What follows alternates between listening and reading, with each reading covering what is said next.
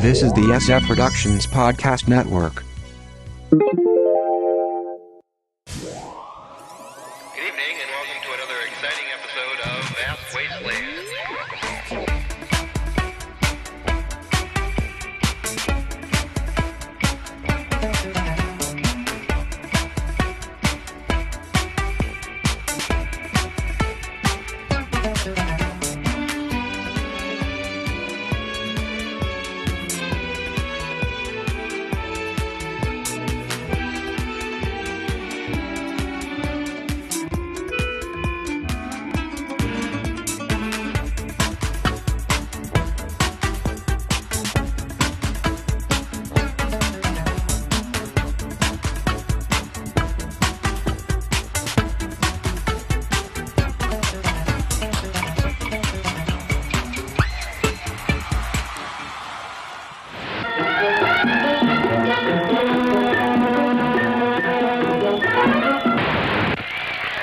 The secret square.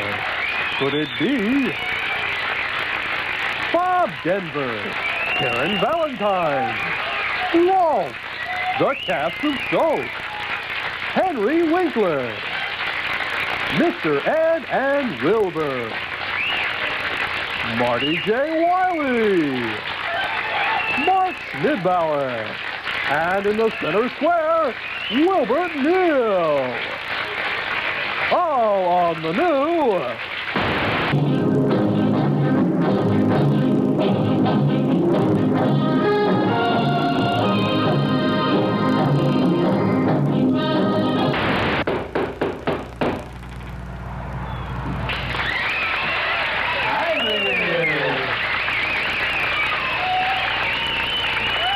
Is Tuesday at 6, Wednesday at 10, Thursday at 3.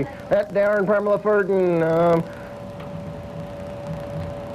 Oh, no, not another Burgess Meredith show.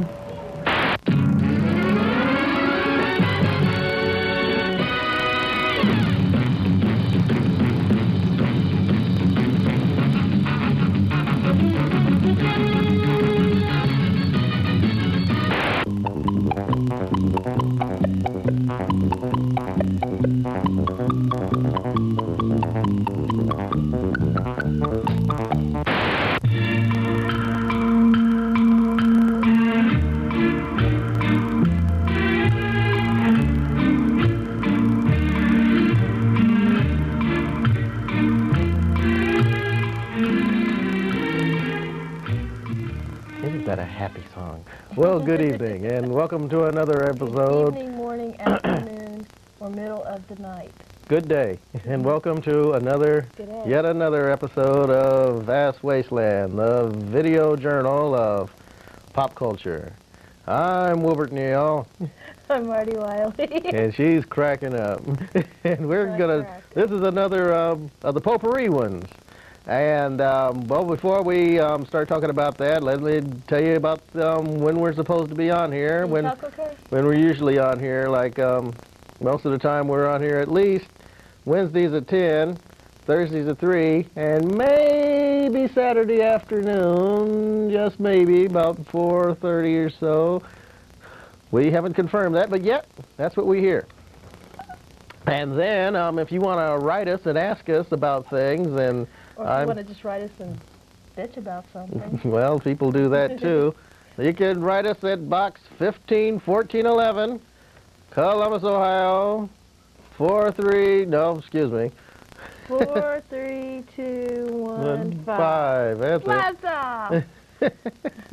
And that's there. I didn't do so good okay. in math. So, now, we were going to be talking about the idea that Paul McCartney was in another band before he was in Wings, but I got an important call telling me that we promised to do, or I had promised to do, another thing on Columbus the way it used to be, because I didn't finish last time. I only got started.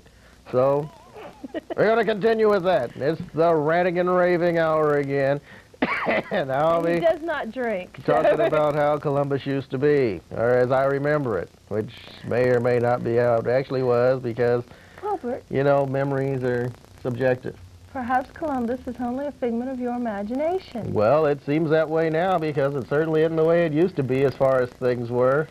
And so I'll just jump in there. It's like I was talking about, most of the things I talked about last time were downtown, although I did kind of get around to the shopping centers, the big ones at least. The big three. It was like I stayed mostly downtown.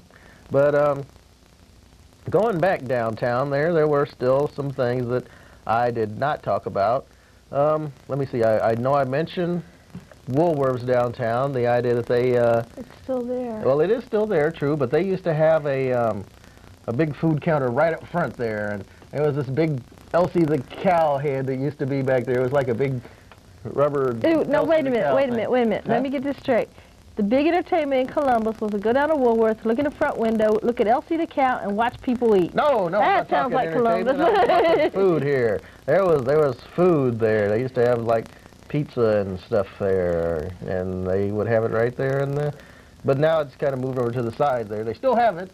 They still do have it, and they had like a little diner kind of counter there, and it's right over to the side there, and that's actually still there. So, but it's like the inside of Woolworths has just kind of changed a little.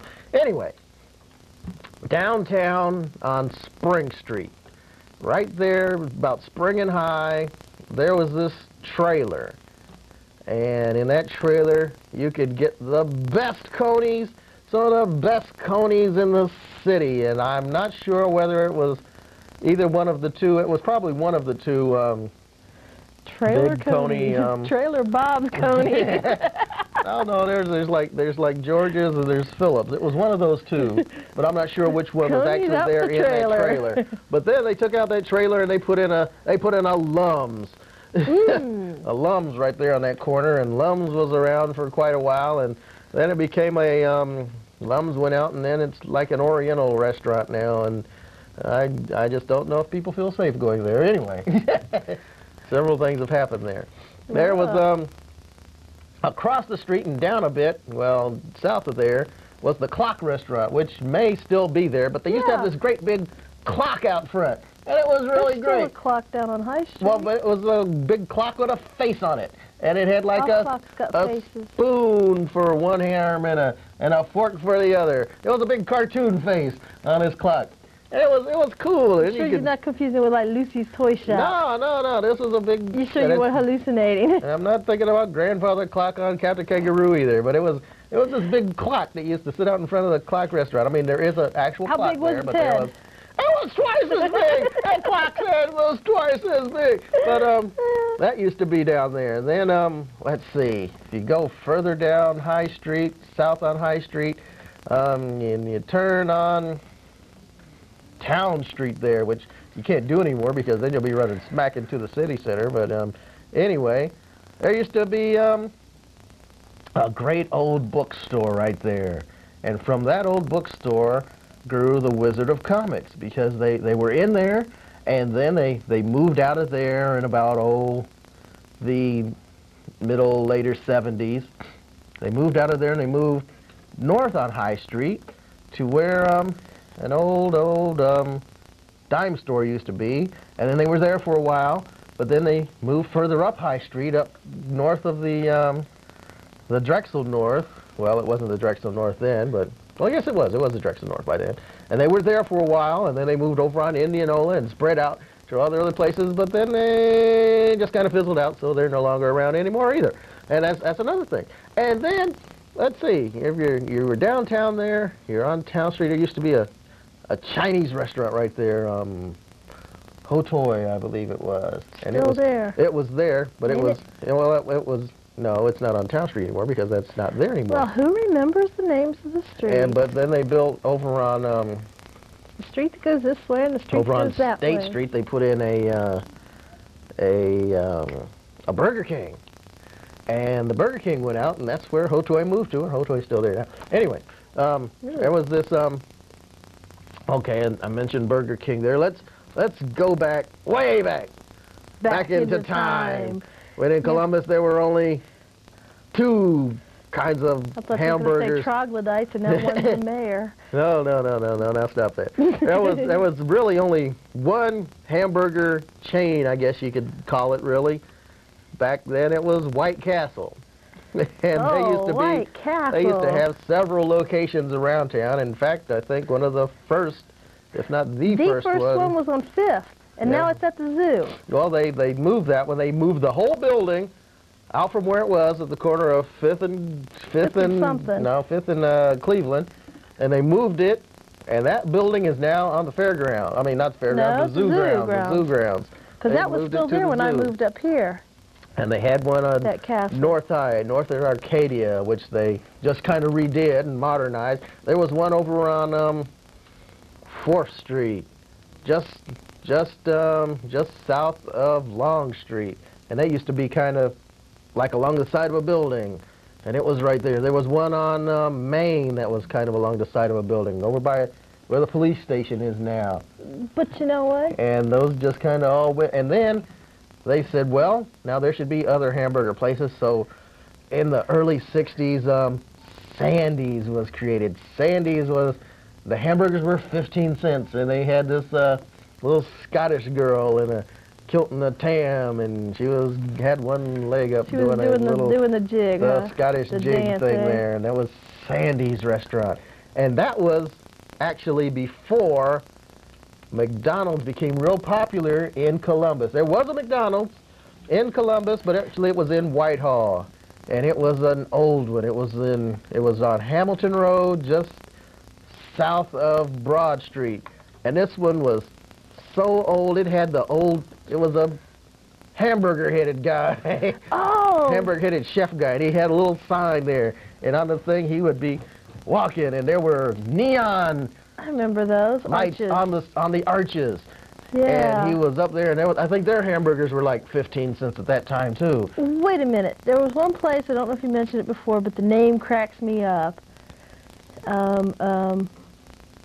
Big Boy's Burger World or something. Well, hold on now. I'll get to that. I'll get to that. Me. Over on Livingston, like a burger there was a burger, huh? No, on Livingston they had the what was called the Big Boy Mainliner, and it was excuse me. Ooh, I know that was fun. It was one of the old burger places that had where you could drive up and they'd come over. The girls would skate over and put the tray on your window and do all that. And that was a place where you could get hamburgers too. And of course, then you had your Big Boys, which were Elby's here, Elby's Big Boys, and all. They had the burgers and everything. But then down from there at Alum Creek and Livingston, they put in the BBF, Burger Boy Foodorama, with the whirling satellite. Don't that just sound like a place you could graze all day? Like you go in for breakfast bar and you stay through dinner. Well, actually, they just had burgers and fries and like soft drinks. You just put a trough in front of you and slop you every hour. Were basically their main thing at that time. And Mr. Happy, the clown, he had this polka dot. Well, Flippo had a blue suit. Mr. Happy had a white suit with colorful pom-poms on it, and a little bowler derby hat, and he kind of looked like a big bag of Wonder Bread. Kind of the idea, but anyway, it just kind of looks like that now that I think about it. But he was the spokes clown for Burger Boy, BBF. You have to have a clown for burgers. I don't know. Clowns and kings, you know? I haven't figured that out, but like a prevailing theme in the burger world. Their big thing, McDonald's had the golden arches. BBF had the whirling satellite, which is it was a real 60s thing because satellites, space things, you know. Ooh, it was this satellite. It had these things sticking out of them. They were supposed to be like antennas, but there were several of them, and they were all different colors too. And it would turn on its axis, so half of it was going one way, half of it was going the other way. And then the whole thing would like spin around, so it was like a... so you could like watch it and get sick while you ate. Almost, but it wasn't really spinning fast. It was spinning slowly. You'd get bored, really. You'd watch it, and then your food would be ready. So it was that idea. And then there were several BBFs around town, and then McDonald's got to be popular. So there were several McDonald's around town. They went into competition against each other. It's like, well, McDonald's had their hamburgers and their fries and the Back then, you could not drink a milk. I don't know if the milkshakes have gotten runnier since then or what, but it's like you could not drink a milkshake without like sucking your uvula out or something. Sucking your cheeks all the way into each other and stuff. It was, but anyway, they had those good. I always thought like White Castle had the best. Well, McDonald's. But see, I had to drive. Well, I couldn't drive because I was like a little kid. But since I lived in Lebanon, we had to go to Cincinnati for White Castles. We had no White. To this day, Lebanon does not have a White Castle. It's such a culturally deprived place. But to some people, that could be a good thing that there is no White Castle close by. Well, they got everything else. But White Castle used to always have their main attraction for me was their orange drink, because nobody else had that orange drink. You'd go to McDonald's or BBF and want to get that. It's never the same as the orange drink they had at White Castle. That was just that special orange drink. They always had that special flavor for their hamburgers too. It was just called leftover. Well, it was different. It was neat. Well, White Castle. Yeah. You know, no matter where you go, White Castles taste the same. They do. Like big old steamed up onions. It's kind of a scary thing, but yet it's true. I don't really. I used to wonder, was it meat on there? Well, several people still do, or exactly what type of meat it is, but that's not necessarily the issue here. But they went through a whole thing too with McDonald's and all those about having 100% beef hamburgers after a while. It's like somebody complained or something that they didn't think it was all 100% beef, and so they had to come up with their 100% beef hamburger thing and just make a big deal out of that. And that was when they still had the paper wrapper, and well, Sandy's had the paper wrapper, BBF had the paper wrapper, everybody had the paper wrapper. Everybody's gone back to the paper wrapper. They've gone back to the paper wrapper now after going through their little boxes. Well, true, White Castle did always have the boxes, and they still do. In the best shape. They were sticklers for that, and that was kind of their thing, because their little picture of the castle was on the box, and that was their thing to do. So they stuck with it, and they never changed. Where McDonald's and everybody else has gone through their styrofoam craze, and they've gone away from that. But before they did the styrofoam thing, they had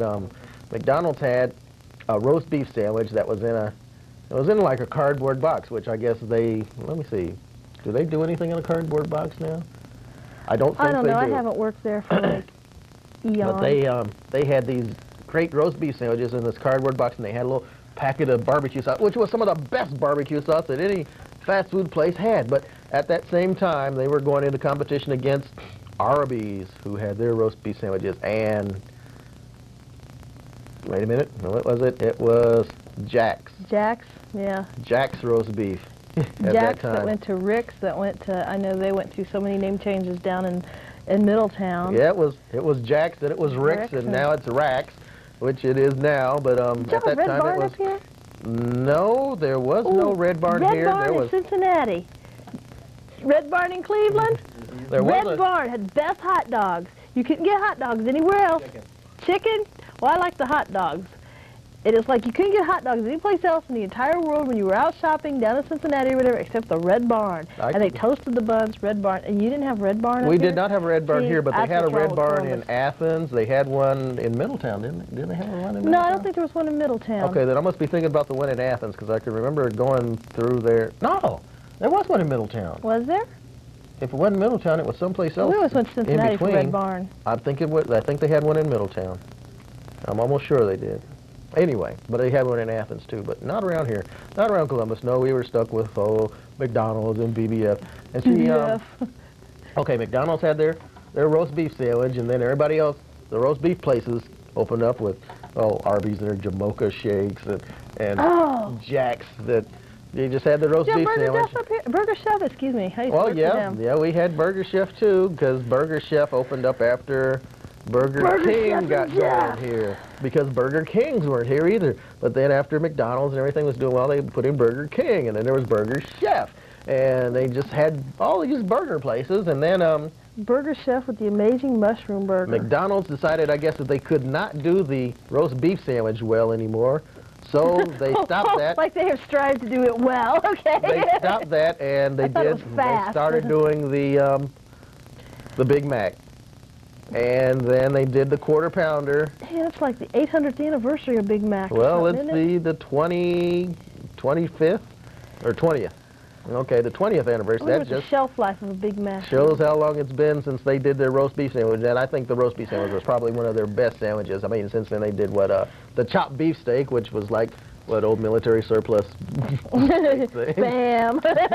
And they've done several things. I mean, they came out. That's what no place has. A Spam restaurant. Well, a now, Spam burger restaurant. would you really want to go to a Spam burger There are restaurant? people that would. Spam in the place where you live. Nobody has a turkey burger either. Now, The ground turkey is very good. that's true. Why has a nobody turkey opened up burger, a ground turkey burger restaurant? I guess it would just be too darn easy. They'd rather have sliced turkey and things like that, which Rax has taken off with. Rax and Arby's are kind of competing with those now. And Y'all let's have see. Casanos? We did not have Casanos until later. But y'all didn't have La Rosa's, did you? No. La Rosa's came out of Cincinnati. That's where you got the best sandwiches for Italian sandwiches. The best hoagies. What you call them up here? Well, submarine sandwiches. Whatever. Go ahead. Okay, then, well... I'm getting bored with the burgers. Burger Boy Foodorama, they... Burger Boy Foodorama. I mean, they did onion rings, things like that, and then they got bought out by a local company, Borden's. So they became Borden Burger. And they got rid of the satellite, they got rid of Mr. Happy. And Elsie, don't go on a date with Elsie. Yeah, that was like a big thing there, and they were the ones that would buy they would go to the fair and buy the cows and things, you know. Elsie be messing around on Elmer, she can get rid of the oven. And I guess it was right around that time that Wendy's started up too. When, well, it was just before Borden brought out BBF. But after they did, it was like they had Coney's there, and you could get Cracker Jacks there, and just all kinds of things phased in, and then it just kind of phased out altogether. So by the end of the 70s, there was no more Borden Burger. It was just gone. It was all gone. It was out of there. And that's what's funny when you find out what Elmer's glue is made out of. or you start questioning what it's made out of. And you wonder how much of that stuff you stuck in your mouth. But, well, there we are. So, or it's like I informed my daughter the other day what's in Jell-O. Well, we don't have to buy Jell-O no more. Yeah, she certainly won't eat it if we do. But let's see. So that's another restaurant that just kind of phased out of there. Well, Lum's lasted for a while, but then Lum's phased out. But that was about when Max and Irma came in. So Max and Irma's still going strong. But let's see. There was What'd you have for pizza? Well, there was what, Tommy's. You didn't have Casanos. You didn't have La Rosa. There were no. You did have Italianettes, but then Lebanon was the only place in the world that had Italianettes. There were no big chain pizza places. I mean, Tommy's was about the closest that Columbus came to having more than one place with the same name on it that served pizza.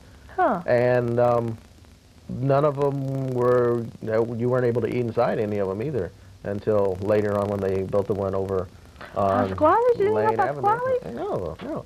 There was no eat inside pizza place. There just wasn't. Oh, Pasquale's. Until Deep place. somewhere in the early 70s, they brought in this Pizza Hut thing. No, wait a minute. Back up. Hold the phone. There was one. Wait. There was one. Shakey's.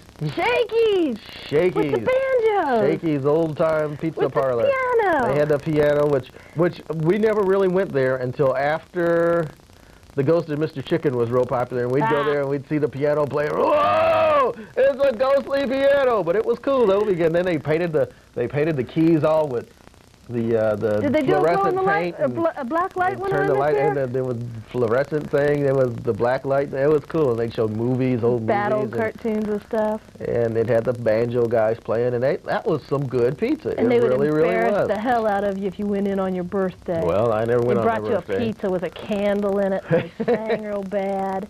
But then Shakey's was kind of known for that. Let's have pizza and sing bad. That was the whole thing. Shakey's would make it now. Beat the heck out of karaoke.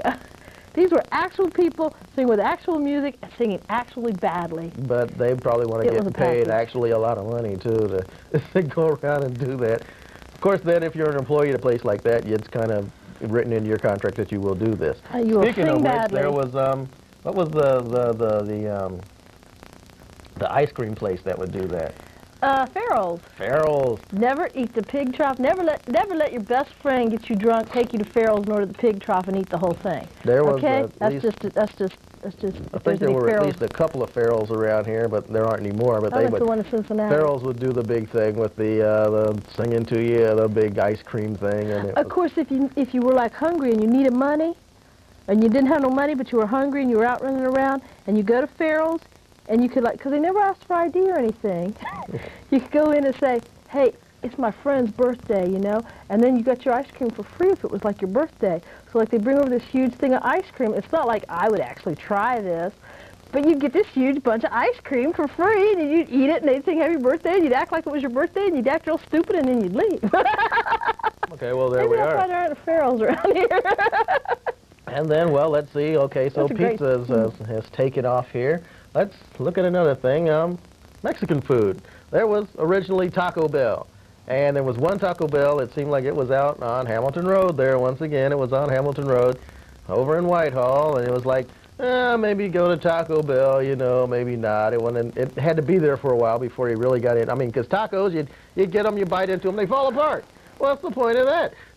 Then burritos, well, burritos, that was an interesting idea. You take a bite and it all comes out the other end. No, you do it right. Well, you don't bite into the middle of a burrito because then you've got two burritos. I didn't say I bit into the middle of it. One of them has an opening in it, the other one doesn't. Yeah, but you get these new burrito makers, these new young, inexperienced burrito makers, and you get it, and it's...